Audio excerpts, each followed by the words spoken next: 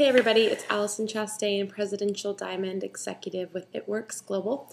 I was making this video just because I'm doing a challenge with my team right now, and one of the posts I made got me thinking about just why do some people move faster than other people? And so I wanted to make a video on why I believe that's the case. There's people like Renessa Brown and Ashley Sinclair that made ambassador in 7 months and 8 months. And that's crazy to think about that. And the average person makes diamond in 18 months. Cami Dempsey, our top money earner, didn't even get her first distributor for 6 months. So you have to kind of look at things in perspective to the average. And Cami Dempsey is by no means average. She makes a lot of money and she's amazing and a great leader.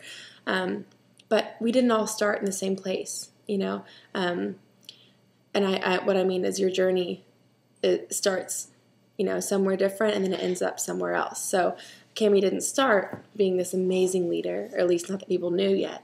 And she eventually developed into that. And I know for a fact that she reads, tons of leadership books all the time. And actually all the great leaders do. They're always wanting to constantly develop themselves better and make themselves better.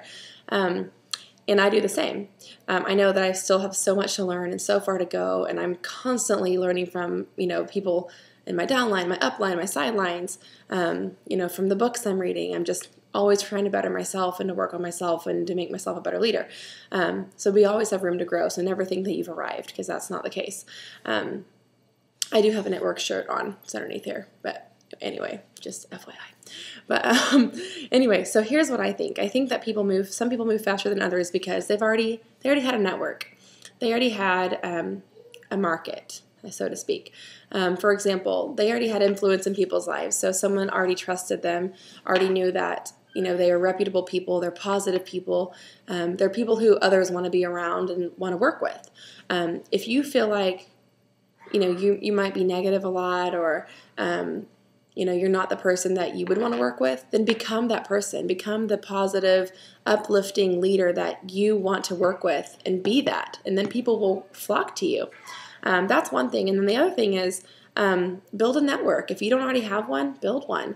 Make relationships with people. Networking is about relationships. Go and join a mommy group or a Bible study or a church, or there's a whole bunch of online mommy groups that meet up in person in your area, and you can find all kinds of things like that. Or like interest groups, it doesn't have to be a mommy group. If it could be a guy, I don't know. But just an interest group, and you guys meet up and do the same things, and then you're building relationships with people. You don't even have to say 2 words about It Works, but wear your shirts. Wear your It Works shirts every day, wherever you go. And people will ask. I never had to say 1 word in a Bible study group that I'm in, but I wore my It Works shirts every single week, and I've had countless people ask me about it. And a lot of people had heard about it, but they didn't meet the person that they trusted yet. And so as I got to know these ladies, eventually they were like, okay, so oh, I didn't know it was that, and oh, how cool, and asking me questions about it. So just make sure that you build relationships with people. And a lot of people, because I get this all the time, people saying, well, I didn't get any results from that post on Facebook, or I didn't get any results when I blitzed, or I didn't get any, I don't know anybody. Remember, I moved to a new town in a new state the day I started this business.